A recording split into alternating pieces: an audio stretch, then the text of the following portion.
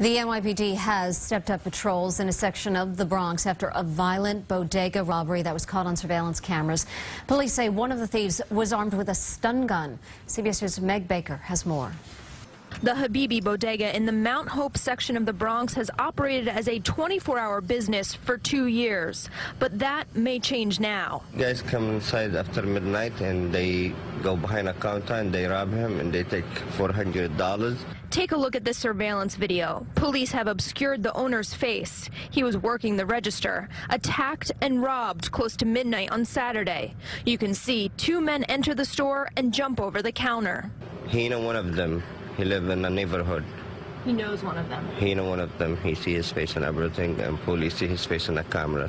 Here on Anthony Avenue, where the robbery took place, there's a church next door, a school across the street. The 2 armed men went into the bodega and attacked the owner with a stun gun. He went to the hospital and he got off. He's okay now. He's okay? Yeah. Was he in the hospital? He got a little hurt in his leg. The 36-year-old owner left the hospital this morning.